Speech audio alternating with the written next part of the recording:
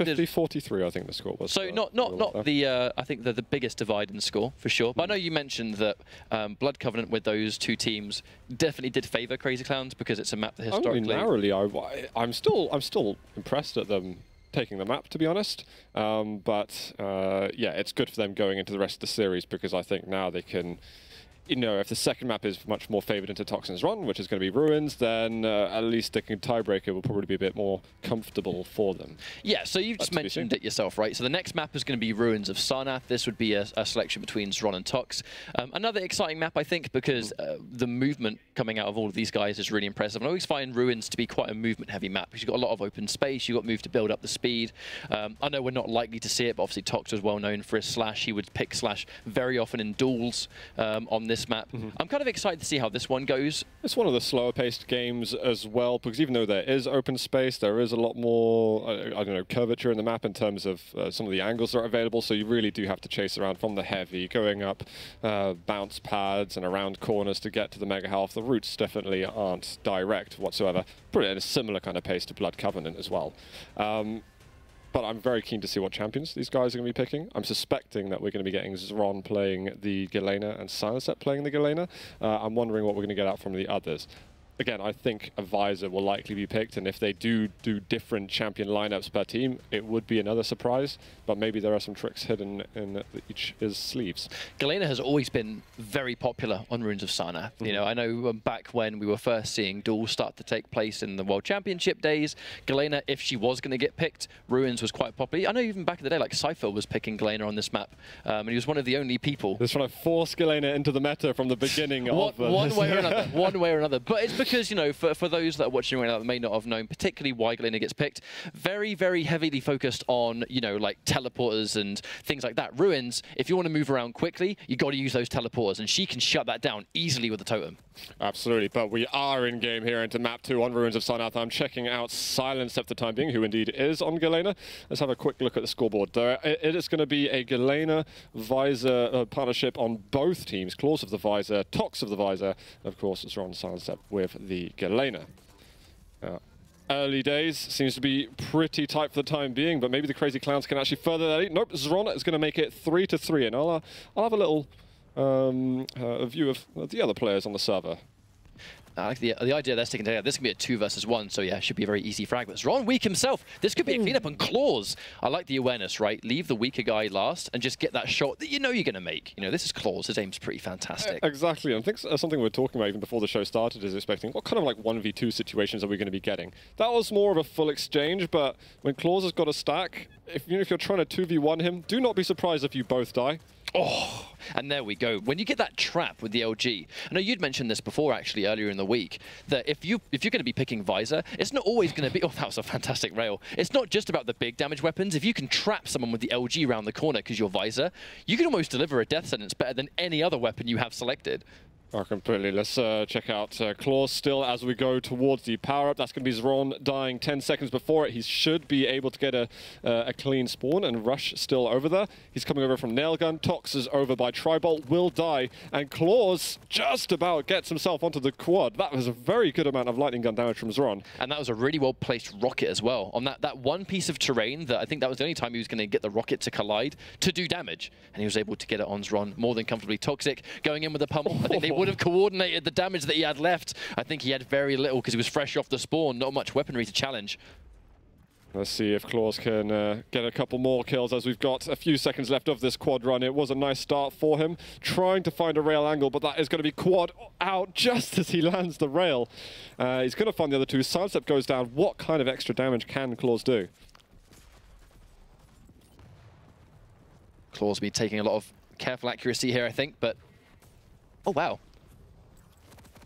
Uh-oh. This is hurting. He's missing a couple of those rails. Caught him in the middle of the jump, though, so maybe... Nah, not quite. xron knows a thing or two about LG, for sure. So I'm going to have a quick look at the early scores over there. Clawz is 11 for 3 right now. Oh, my God. Silencep not doing so well, but you know what? If Clawz is doing great, then I'm doing great. No complaints. You're going to have that benefit, I think, if you're picking Galena. I know, obviously, to support in this game mode still requires really good combat skills regardless, because it's Quake at the end of the day. But if your buddy's going to be Clawz, who is one of the world's best fraggers, then, you know, it's not going to be the end of the world for sure. Since he is doing so well. Nice. Actually, you know what? I was going to stick on to Clawz, but I think I might check out Tox, because we all love seeing a little bit of Tox, right? I mean, he's the king of the YouTube compilations. Come on now. Yeah, we need to catch up with some of this. Let's see what he's able to do with Visor himself. Again, good damage onto Clawz. Ron does take down Silencep. He's going to take down Clawz. Also, lots of free damage done by Tox. Does miss out on a rail. Silencep's got a chance to come back in this fight. Clawz comes round too. Nice 2v1. I think these deaths are going to be quite costly, especially now the power-up's about to spawn. Obviously, we have 5 seconds until we're going to see that protection, but they're trading it back and forth. Mega and protection, Silencep. I mean, that's best case scenario. Oh no! He just steps off the Mega in time, but Clawz is there for the refrag. We have got xron over here with the protection now, and he has got plenty of health. He's got the Mega now. That is just such a nuisance for Silencep. It looked like he had complete control over both of them, and then because it took him like, you know, maybe 1 second too early, lost control of both of them, and now it's going to be Ice Climbers that hold full control of the power-up. And he's got a totem as well. We can't ignore the fact that, yeah, he's technically low on life, but he's Galena. He's got a totem. He doesn't care. There you go. Bam. Straight back. Yeah, plenty alive, destroying some of Silencep's totems. The protection's now gone, but he's going to look for a little extra damage. Should get the kill on Silencep, but now very weak. And the score is just totally tumbled, gone in favor of Tox and xron. They've been having loads of great 2v-nothings in terms of frag exchanges, 2v1s. Oh, that it's double just getting rail. better and better for them. Fantastic double rail from xron and Tox right there.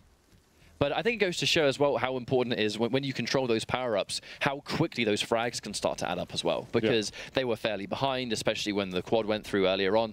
But the second they got full control over that one little misplay from Silencep, you know, mistiming both of them by just a fraction of a second, really, it's allowed Ice Climbers to comfortably take that snowball effect of frags that you can get from a power-up. Yeah, and I think you saw for a few moments there that Silencep and Clawz were trying to, all right, we need to slow things down again. We need to work together a little bit, because otherwise that snowball is going to continue, and we're not going to be able to stop them in this game.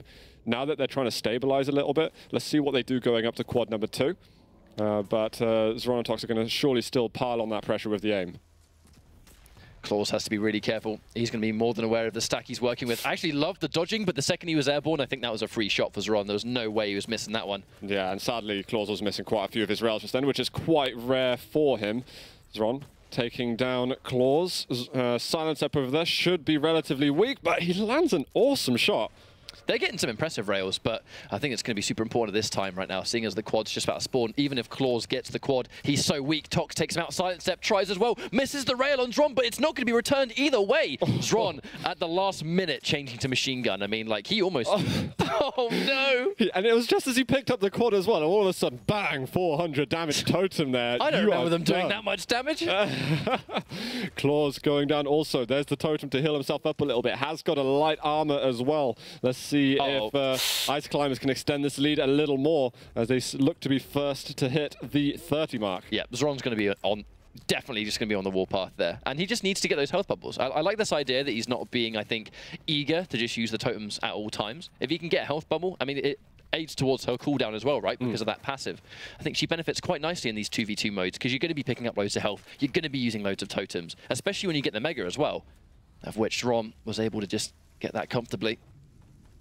This is a nice lead too. Very impressive. It is comfortable, but again, they don't want to stop there. They can't rest on their laurels. They've got to make sure that they keep extending this. xron sees himself over there, and I'm in a 1v2 at the moment. I need to get the hell out of here. I don't want to be throwing away frags for nothing.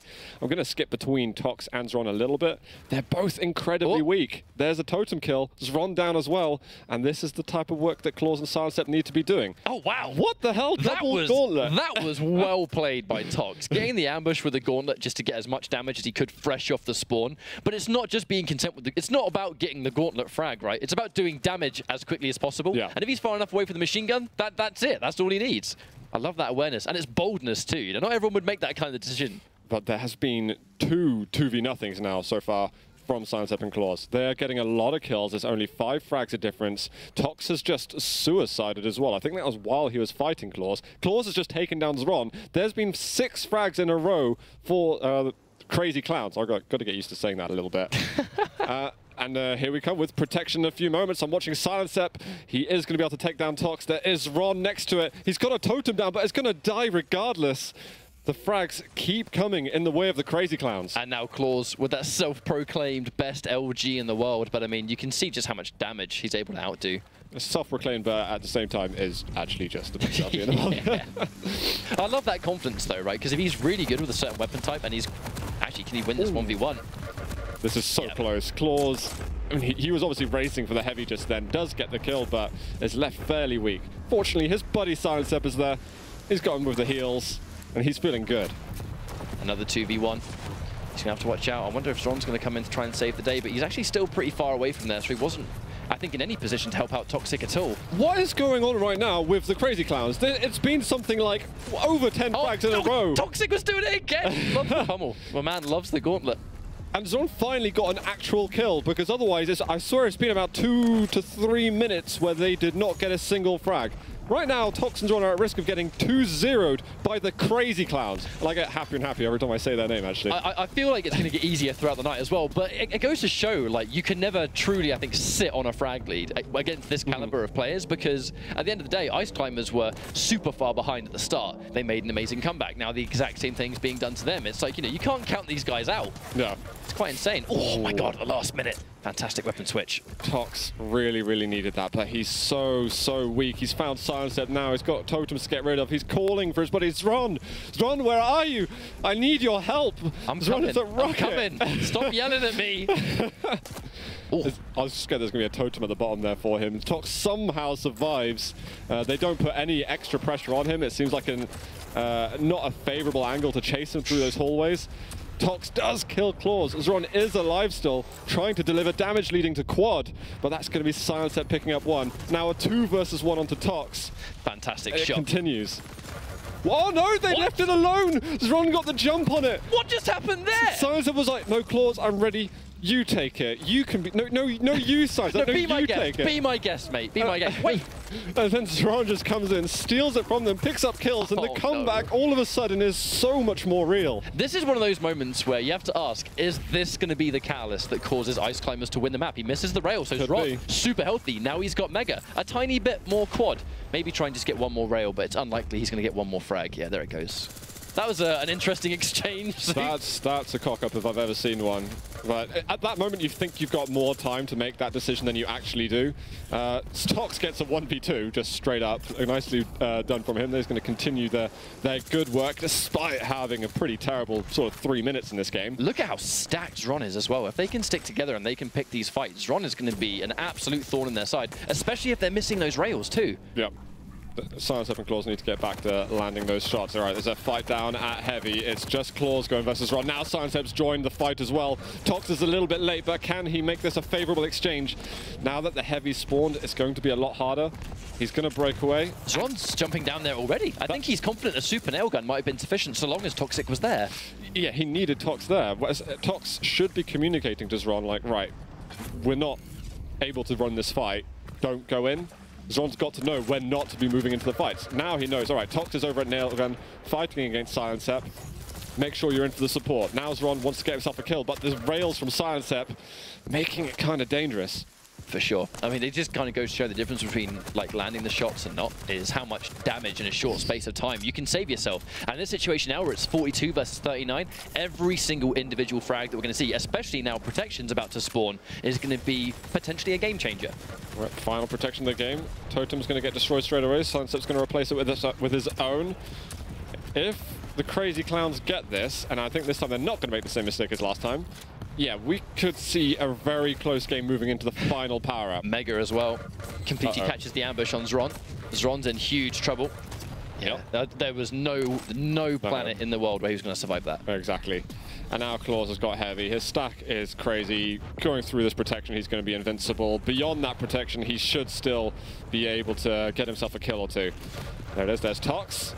LG looking good. Rockets aren't bad from Tox, but there it is. 43 to 42 all of a sudden. I think they did a good job of being able to somewhat outlast the power-up itself. I think they only gave about 3 to 4 frags, so it's not, I think, the biggest streak they could have gone with, but it's starting to completely extend, right? You do not want a 2v0 to be happening in those situations. Clawz is also just healing up. He's got himself the heavy. He's got health bubbles. Silencep's probably going to have his totem up again soon. And here we go. This is a really important fight. There's xron and Tox need to be winning. Are they going to be able to get themselves to 2v0? Oh my God! Clawz with one rail, and Tox has left. He's been slightly concerned. Now Clawz. Oh, the trail from Tox. That must have been a piercing sight shot. Let's have a look. No, it wasn't. Oh my God. But then again, it was a toxic rail, so the fact that you said that had to be a visor shot, I mean, it's toxic, right? That's the biggest compliment you could have possibly given him. But it's definitely close. But Crazy Clowns 3 frags away from moving on 2-0 versus Ice Climbers. We expected this to be a lot closer. The map themselves are close, but the result maybe not so much. No, this is really, really scary for xron and Tox. 20 seconds left. They want to be able to get to this quad, and they want to be able to win it. I'm watching Tox right now. Gets himself 80 damage out. Looking for some damage onto Clawz, but the LG Oh no, he can't Clawz. get the shot. He can't get the rail. 2 left. Look at how many totems xron has. And one of them goes down. Clawz oversteps his mark. xron has to stay alive. 94 HP is not a huge amount if you're trying to survive. Totem is going to somewhat see to it. Are they going to get quad on this? I don't know. Where's Clawz? And Tox has just killed one of them. It's 48, 48. Keeps fumbling his jump. Come on, xron. He's got the Mega beside him. He can afford to take some damage. Now he's got the Mega help. But that is dangerous of him to not pick it up. One more frag. This should be free. This should be free for Tox. He's going to chase it. He's got to go in for it, and he finds it. We're going 1-1 with a tiebreaker map for us to go to. Okay, so the second map, unpredictable, I think is the magic word you could give that one. There were some mistakes made. Definitely mistakes, but there were also some amazing plays. Like that run of the company, it was like, what, 10 frags in the lead for Ice Climbers? Completely unreturned as well. Once they started getting that protection, it just kept going. Just 1 or 2 suicides that happened, and they made, 10, 12 frags without anything coming back their direction. And that was unbelievable. And the fact then that actually Tox's run managed to be, conscious of that, realign their strategies a little bit, and also having to make their own little comeback at the end.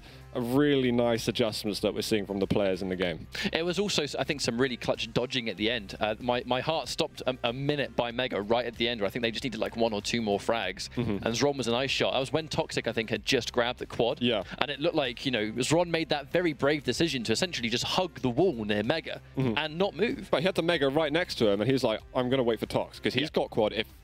If he can survive with the quad, even if I die, he should be able to get the 2 frags that we need, and I'm going to get the fresh spawn anyway, so I'm going to be harder to kill. It's the understanding of the game mode, right? It's understanding the mechanics of the game, where just because, Mega is in my... little things where, like, normally if a player was almost dead and they could see Mega, your first thought is, I need that Mega because I'm going to help the team with this. But it's that little bit of next level understanding of my teammate needs this more than I do, even if I'm basically dead here. Just little things like that, very impressive. But going into a third map. Yeah, absolutely. Actually, I want to linger just a little bit more. I think we have got information on it. But because we don't really have time to talk about the Galena plays as well, but we had a lot of very interesting totem placements. You could see them stacking 2 totems in certain areas on the maps. Different places around the heavy armor area, not just on the heavy spawn, but up the staircase behind, by the bounce pad, up the bounce pad, different places. And you could see that they were often getting 2 totems at a time in these places and being able to have all that extra healing. And it seemed to go back and forth a little bit. But anyway, we've got a map 3, I think. We do, and here we go. The new stuff, the good stuff, awoken. Well, I am on Silencep once again as we are getting this underway. No crazy fiery start to this one with 15 seconds and with still no frags, but that doesn't mean we're not going to get any soon. There's a first fight down at the bottom. There's going to be Clawz. He's only got the rail, but still manages to get first blood on map 3. I love the ragdoll effect of a rail like that. He just got sent into the wall, like movie stuff. Oh, sorry, there, just missing Silencep getting blown up a little bit. We have got the Mega spawning too, which Clawz is happily going to take himself. He needs the LG. Clawz thrives on the LG. There's a little bit of help from the totem. He can't land the final shot. Silencep coming in as well, but xron gets a full 1v2. Very impressive. And I think also came down to that shotgun blast failing to connect, right? These weapons that don't output constant damage. At the end of the day, if you miss those shots, you're just going to be a free target for a significant amount of time. I was listening to xron also talking recently on the stream. It's like, when people are missing rails, they're failing to support their teammate when they could otherwise have the machine gun out for more reliable support. Yeah, that is very true. It's risks that you take. If the rail lands, it's great. If it doesn't, all of a sudden, you call that a mistake, basically. Yeah, because if you miss every rail, you may as well not be there. Yeah. All you're doing is giving your own position away. Yeah, especially when you're meant to be supporting that teammate. We've got 100 damage rail there. Onto Clawz. He's on 14 health to go. Tox suicides. Clawz is going to find him at the end. I'm going to switch over to some of the crazy clowns themselves. I feel like Clawz. suicide is going to be a word that we see regularly on this map because the ring out potential is insane. And the people will actually force themselves out the map. If they're weak, they're in a 1v2, but they pick up the power up first, they're going to just jump off the side. So don't be surprised if we do see a little bit of that happening. And there's great damage, great focus fire as well from the two players. Means that Clawz is going to get power up number 1. And he's got an LG and a big stack.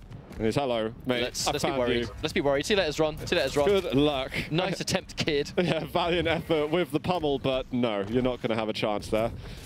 Find another LG, almost enough to get the kill. And, but I mean, he's going to coordinate at the very least to Silencep that he's weak to now, right? Like I've just lit him up. He can't fight. He's going to be out of action for a while. He needs to get kills over here. xron does go down in the end. There is going to be the quad dying soon, but they are able to take the lead with this quad damage. Clawz has still got quite a nice stack, and we've got both of the major items coming up any second. They need a position on one of these. Big damage coming out for xron. Doesn't return it with the rail. Misses another shot on Tox. Another shot indeed, but that was more of a let's take it just in case. I don't think he himself wants to overextend. Lovely rocket placement. Can he get one more? Tox, big damage, and big damage again! The 2v1 for Clawz. Excellent sequence. That's unreal, because actually Tox just picked up the mega health as well. Clawz and Silencep didn't get either of the major items, but they got both of the kills. That kind of stuff, I think, is the hallmarks of a very, very smart team. You know, it's Clawz's placement. He was a lot harder to see. He had a great moment there where it was, you have to, I think, really have to go out of your way to shoot at him because he was up so high. Oh, well, let's see here. We've got the mega health right now. Got Silencep with him. Clawz is allowed to take everything. And they're going to find another. Is it going to be another 2 for nothing? Oh, almost! Tox. Oh, he goes down. But xron should be able to pick up a frag in return from this. There he is over there. He does get himself on the rocket. xron looking for the kill on Silencep, but Tox does get it back. So a 2 for 1, still nice. I'm fairly confident that was a almost 2-minute life from Clawz there. Like from power up to that point, I don't really think he died. Oh my god, more exchanges. It's going pretty intense at the moment as we're leading up to the second power up. I'd hope to try and stay alive a little bit while this protection spawns. The control that Crazy Clowns have had over the power-up so far has been immense, and it's just going to be even further now. Silencep with the power-up this time. Yeah, and his stack still looks all right. He's got a good amount of weaponry as well to work with. Could use the railgun too, but he's absolutely at his liberty to use some rocket jumps. Clawz does go down. It's about time that Silencep gets stuck into the fights a little bit. I actually quite like that decision, though, even though he knew he was getting LG'd, to not even try and take that. Oh my days, fantastic stuff. But the option to actually not get into the fight and control Mega instead, and then fight, you know, just milliseconds afterwards, where he got that impressive frag. And Clawz is doing another 1 versus 2. Casually. He only gets one of the kills, but he doesn't die, so he does a great job there. LG on LG. There's going to be Clawz coming in from rail to help out, and that is going to be xron also crying for help. But all of a sudden, Tox goes down. 150 damage rocket. And Silencep was just... I mean, he's so underrated in the way he plays. It doesn't even look that impressive compared to other players when he's hitting all these shots, but it's just unbelievable consistency we get from him. Oh my god, that one as well. Can he get one more on xron? Actually, brave knowing that xron is there, but going through the jump pad anyway. I don't care who you are. I'm going to use this jump pad because I want to. He's such a beast. Absolute beast. Oh, misses the mid-air. Had to bet everything on that, I think. Yeah. xron gets himself the heavy armor. He's got a good stack now. They're playing a little bit from behind. 7 frags behind, in fact. It's time that we see a little bit of a comeback from the Ice Climbers. I think it's going to come. The power-up is going to be quite a big contributor here. But Crazy Clowns, their level of control over these power-ups so far have been very difficult to deal with, very clearly. But, you know, I feel like if there's one team that can maybe challenge this, it's going to be these guys. But they trade it back and forth, 1 each. Only a 5 frag difference now. Yeah, it's getting pretty tight. Tox is not on that strong of a stack. If I were him, I'd go in and fight and try and die before the power-up, but instead he's going to be able to go for the Mega. That is probably a better solution. Clawz&Silencep was actually content with dying there, just in case he could have got Xron to allow Clawz to take it. Xron manages to collect the quad. Has to make this one count. That was easy brilliant. rocket, easy rocket. Tox by pushing in after the Mega, getting the kill. Even though Xron died before that, his push into quad secured the spawn as well to support him. So Xron was able to get all that work done at the end. He almost goes down to Silencep LG. There's actually a huge emphasis on these guys using the regular machine gun. I think a lot of that might just come out of respect. They realize how much of a price they're going to have to pay if they fail these shots. And if you fail a shot in rail and give up quad, that is a heavily punishing shot to miss. That was a crazy support play then between Silencep and Clawz. Xron still had some of the quad timer left, and he went down regardless. Just as the comeback was being made as well. We're on 29-27. It doesn't get much closer than this. I was just about to say, Xron with like that double whammy totem to both heal himself and deny that teleporter. And before I could even say it, we see it get a frag. That's the strength of Galena on a map like Awoken. You have to move around quickly, and the number one way to move around is those teleporters, which he completely shuts down. It's such an important part of the map as well, that teleporter. If you can lock that down even for a moment, because if they see the totem, they're going to destroy it. So you've got a very small window where that totem's actually going to do something other than heal you.